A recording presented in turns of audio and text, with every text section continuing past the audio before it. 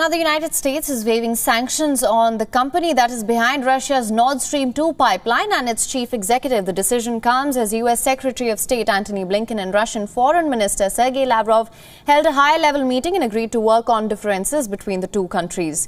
U.S. had imposed sanctions on some ships and entities involved in construction of the $11 billion pipeline.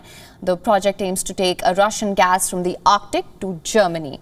The U.S. had opposed the deal, but now the Biden administration has decided to waive sanctions. President Biden has been very clear for a long time in his view that Nord Stream 2 is a bad idea. And I reiterated that view directly to Foreign Minister Mas. And I also made clear that firms engaged in pipeline construction risk U.S. sanctions. The pipeline divides Europe.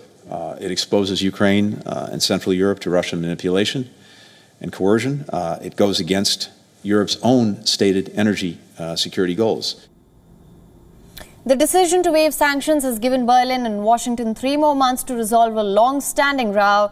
The $11 billion venture had strained ties at a time when Berlin and Washington were eager to build relations which were severely disturbed during Trump's presidency. Now, Germany and other European countries see the Nord Stream 2 as a crucial project to securing long-term energy supplies to the region. Germany had rejected the looming imposition of sanctions as interference in domestic affairs. German Foreign Minister Heiko Maas has welcomed the move as a conciliatory step. Es ist ja eine Sanktion beschlossen worden, auch gegen die Nord Stream 2 AG und die CEO. Nur für die ist dann auch gleichzeitig wieder ein Presidential Waiver in Kraft gesetzt worden. Das heißt, dass sie wieder ausgenommen worden sind. Und das empfinden wir als einen konstruktiven Schritt, den wir gerne mit unseren Partnern in Washington weiter besprechen. The 745-mile pipeline, which is more than 95% complete, will run beneath the Baltic Sea.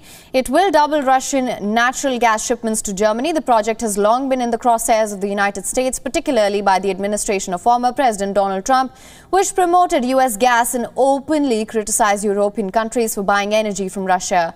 Russian neighbors Poland, Ukraine and the Baltic states have also fiercely opposed the pipeline, fearing that it would increase Moscow's political leverage in regional politics. WION is now available in your country. Download the app now. Get all the news on the move.